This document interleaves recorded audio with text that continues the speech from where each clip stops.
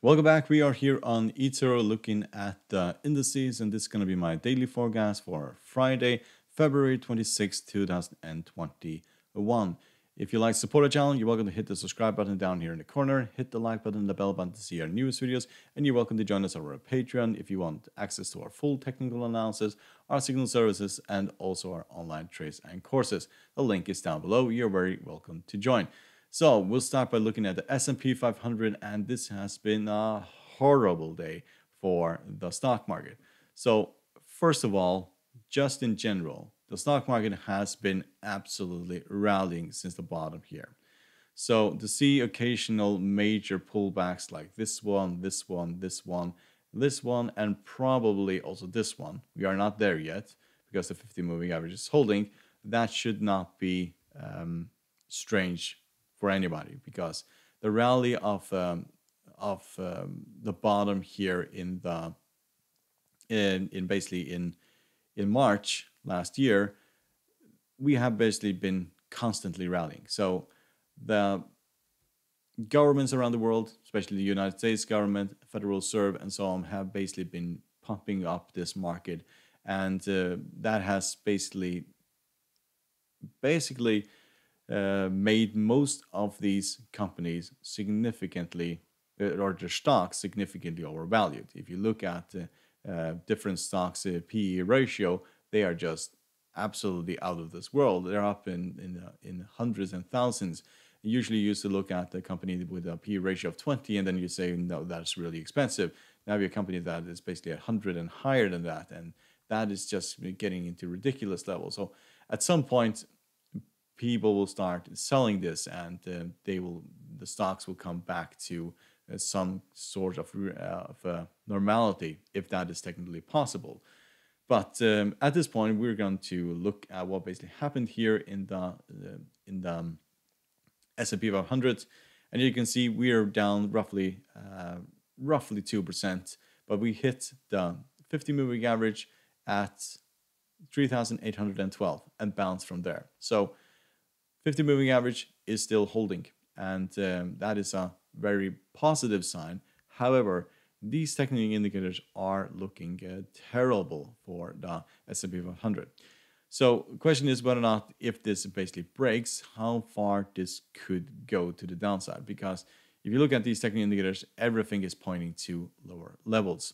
So we are still in this channel, but if the 50 breaks, then this could get really nasty. So if you look at the Fibonacci retracements, we can get up here. So we back down here when we basically fell. We fell towards the first Fibonacci retracements. So that's at 3,683. We could fall to that same level if the 50 moving average breaks. We could fall down to this level, and that will offer quite a lot of support. If that breaks, we could go to the 50, that is down at 3,600, give or take, and then all the way down to the 61.8 at 3,500. And that should offer significant support. There are probably, if we ever get down to this level here, then we are basically at the previous highs here, and we have the 200 moving average moving this direction as well.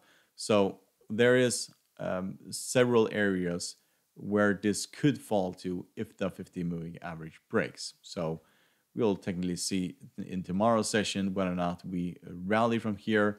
Something says that this is a major warning for the S&P 500, and we could see something similar to this, where we fall at least a few hundred points underneath the 50 moving average before we rally.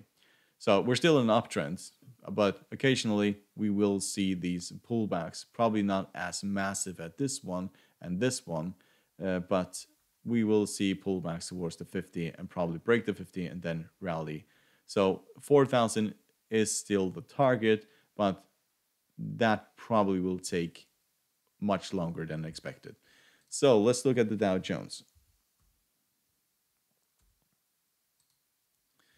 So same thing here. We dropped roughly 1.5% or roughly 2%. We got to 32,000 and then dropped towards the 20 exponential moving average and then bounced from there.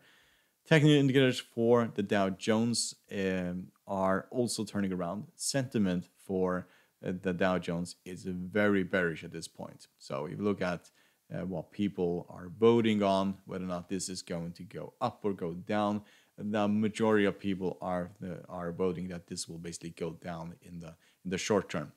So we could see this fall towards the 50 moving average at the 30,800 or 900. If that breaks, then we could see this go all the way down towards 30,000. And that's probably as far as this will go at this point.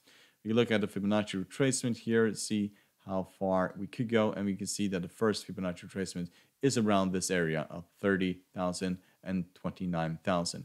Break below that opens the door to the 50 at 29,000, and then we have 28,300, and that is also the previous highs here. So that is most likely where we'll drop if we break the 50 moving average. But still, the 20 is holding, and a rally from here will take us most likely towards 32,500. So let's look at the Nasdaq. Sorry. So as you can see, Nasdaq basically fell off a cliff. So the companies that have been hit hardest by this pullback have been the tech companies. If you look at Tesla and you look at Neon and other companies that have been rallying hundreds of percent the last year, they got really hammered. I think Tesla's down around 10%, Neon's around 11% or more than that. And yes, we got a massive warning 2 days ago when we had this fall. I think Neon was down 15% when the market, after a few minutes after the market opened, and that was a very big warning. It then rallied, and now we broke back down again.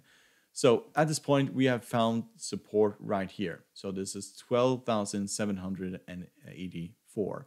We can also look at the Fibonacci retracements if that gives us indication how far this could go.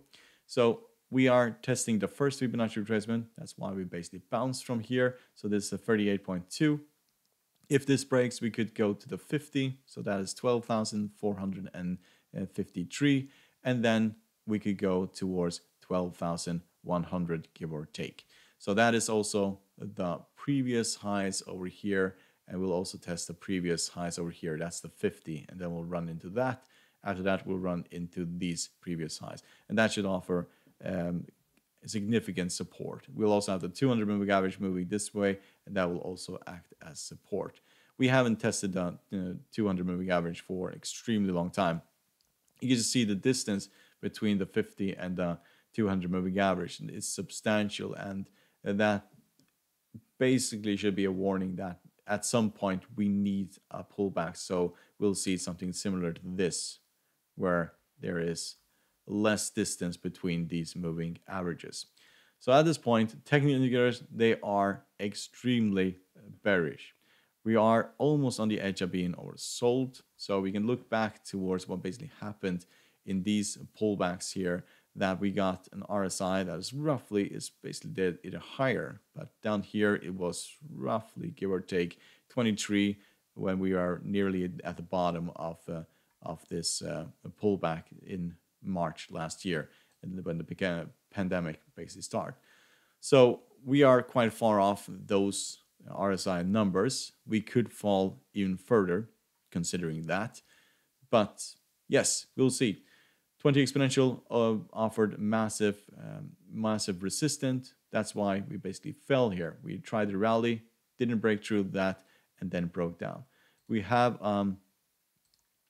created a significant resistance line here that we have to break through.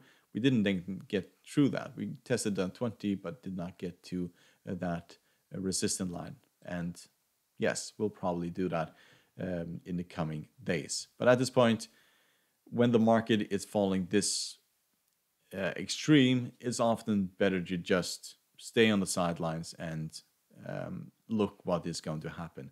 To jump into the market here is extremely risky because it can basically ruin your account.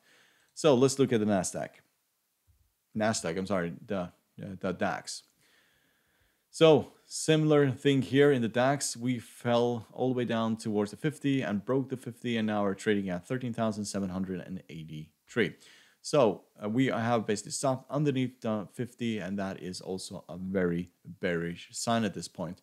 Technical indicators, they are all turning around, and yes, we could fall significantly lower. If you look at the Fibonacci retracements for the DAX, we can see that we can fall all the way down towards 13,118 before we find the first first Fibonacci retracement. That is also previous highs over here and the lows over here, and we have the 200 moving average right here. So we'll probably not drop further than that. That should be very surprising if we did. Last night we had a major pullback. We fell down towards 13,300. And that is also going to offer massive support when we get towards that area. That is the previous highs here and the previous highs over here.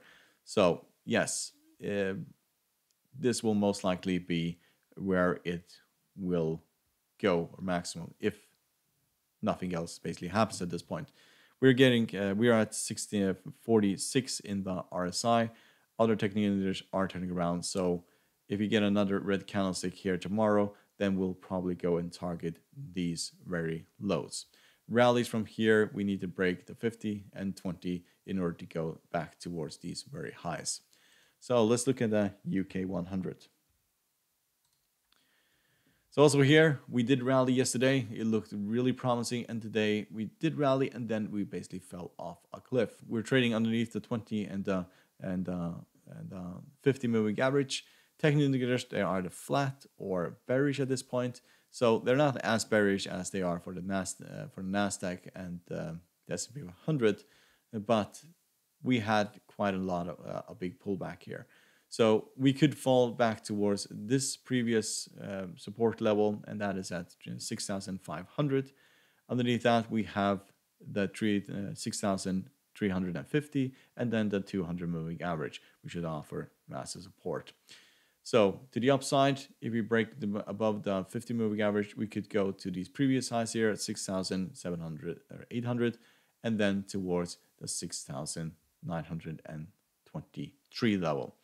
So yes, it is basically back and forward in the UK 100, and it is fairly difficult to trade when you're basically right in the middle of things. So, hope you found this helpful. You're welcome to support the channel by subscribing, hit the like button and the bell button to see our newest videos, and you're welcome to join us over at Patreon. The link is down below. Good luck, and thank you very much.